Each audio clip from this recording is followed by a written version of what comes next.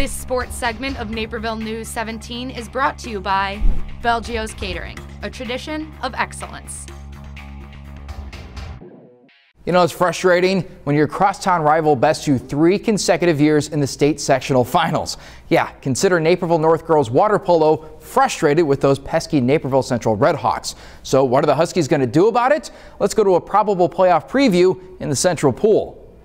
Let's open up in the first. Redhawks up 1-0 and make it 2-0 after Jody Nelson slams the top right shelf. Huskies got to be thinking, not again, right?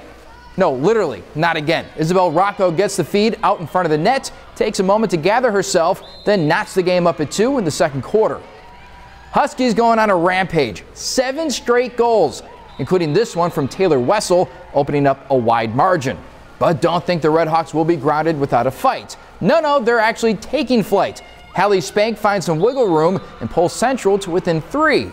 To the fourth, the Redhawks actually to within 2, but North seals the deal with a pair of goals and celebrates a win over its bitter rival, 11-7 the final.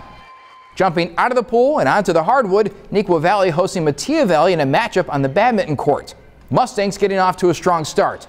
Nitya Nagarajan splits the Wildcats. Envy picks up the win at #1 doubles. Nagarajan still on the court for #1 singles against Neuqua's Joyce Chen.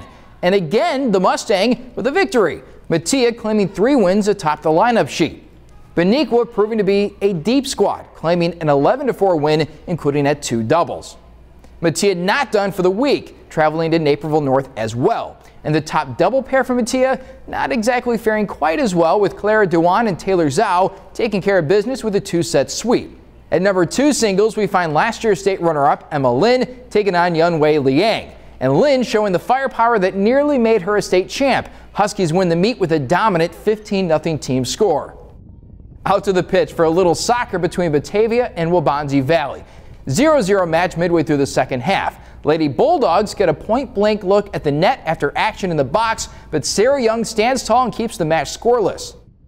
6 minutes later, and the Warriors are sniffing a score. Molly Valek chips it into the box, and a miscue gives Tara Todd a chance, and she doesn't miss. Taps it into the twine to take a 1-0 advantage. But with the game set to expire in mere minutes, Batavia gives it one last go, and the send-in is on target, and Gracie Tobias makes Dub V pay. Game finishes in a 1-1 draw. To softball, Mattia hosting Joliet West, and the Tigers getting a gapper from Sarah Budzinski to drive in 2 for an early lead.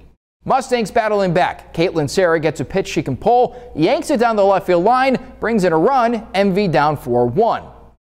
Bottom 5, Mattia hoping for a rally. Meredith Olaf shoots it left side, brings in another run, but the Mustangs drop the game 7-3. That's it for sports. Kim, back to you. Thanks, Kevin. Be sure to find Naperville Sports Weekly Sunday night at 6:30 for the highlights of the Waubonsie Hockey Club in the state championship game.